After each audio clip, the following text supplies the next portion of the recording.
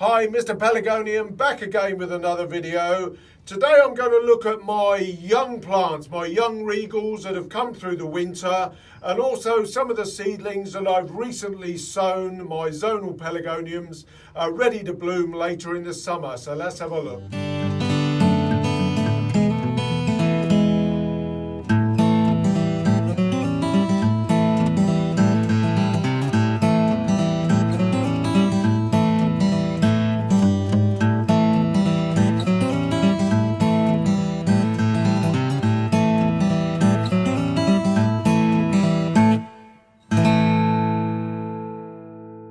Right, now something that I've had an immense amount of success with really are my Regal seedlings. Now you may remember that last year I did a set of Regal seedlings from a plant called Richie.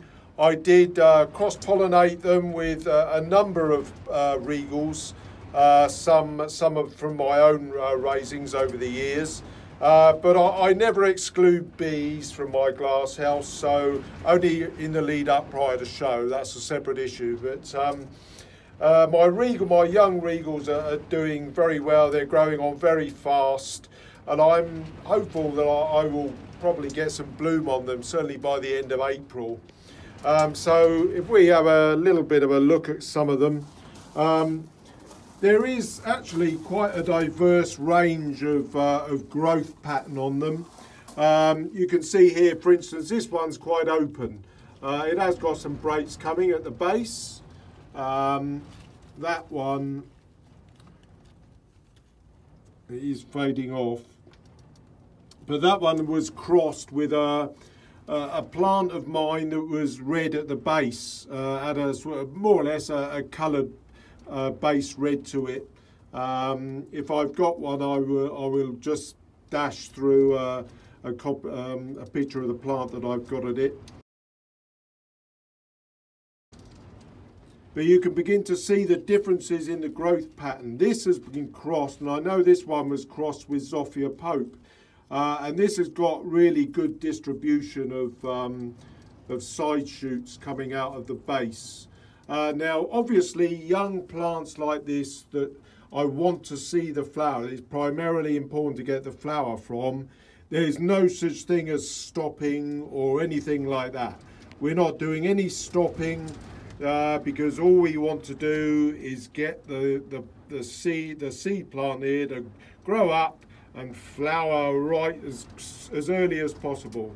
Regals I do tend to take in the summer, sow them in the late summer to grow them through the winter. I find that you get a good example then of getting the bloom in the sort of relatively early summer, late spring. But zonals I actually treat in a different way. With my zonal seedlings, I actually sow them now. I just said in another video there that I just sow them right about now. I've got them on windowsills, and here they are. Here's a good tray of seedlings. Now, there are a number of people out there, you may know some of the other prominent video bloggers for pelargoniums. They do use methods such as putting them in little trays with kitchen roll and things like that to germinate them. I've never been like that. I just sit my seeds in water for a couple of days. I do give them a little bit of scrape at the top, and then I just sow them. I sow them in these multi-plug trays. They're quite small, they're not very big. What are they, sort of just over 1 inch across, maybe inch across each one, so they're 1 inch square. And I find that they germinate quite quickly. But we can really pick up here the diversity of the growth. That one's going to be really quite tall. We'll have to see what the flower's like. And a good number of these will be discarded. Now that one, I know, because I can tell by my writing on the back of it, was crossed with Elsie Taylor, one of my Regals, a nice sort of vein, quite deep purple.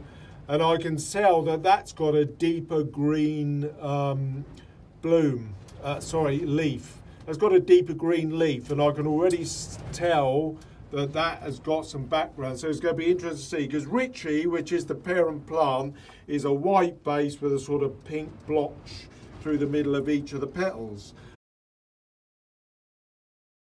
So it's going to be interesting. That's why with a whitish flower, you know more or less what the starting point is. This one's broken very well. It's got a split stem, 2 strong stems coming out and bushing quite nicely. There's another big one. That was crossed with the red, this red plant that I produced myself, which actually was from a plant called Magnum, which is a very strong growing Regal. Here's a darker leaf one going on. That's doing very well. This one looks a little bit scant because I cut a lot of the leaves off because it's a huge leaf plant. But an interesting one was this one over here. I've got to it sort of last here, this little review. This was actually crossed with Elsie Taylor, but this is very densely compact, and it's got very light but a very dense leaf. Almost sort of scented. I mean, there is no scent on it. So, I mean, there's an outside chance that it could be crossed with a scented variety, but I very much doubt it. But it'd be interesting to see what the bloom is like on that one. And likewise, this one over here, this has got a lot of potential when you're seeing a lot of dense growth, lots of good side shoots coming through and out. And that's the sort of plant that has potential. So be interesting to see how that one ends up being.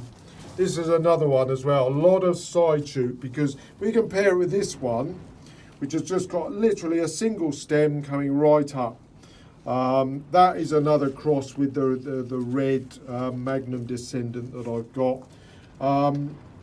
And that is showing all the characteristics of being a very, very strong growing plant that boosts right up. Now this plant was crossed with, if I can find the label on it, which I can't. Where's the label on that? There it is. Richie Cross on the back.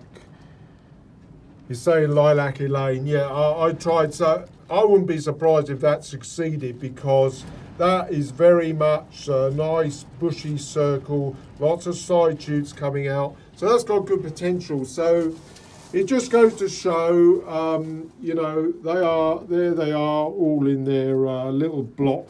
Must have about 24, 8, 12, 16. I've got about 24, I would say, that come through. Get 1 or 2 losses over the winter, ones that grow very slowly, ones that may show a little bit of rot. They all get chucked out. These are the strongest, about 24, 25 that have come through.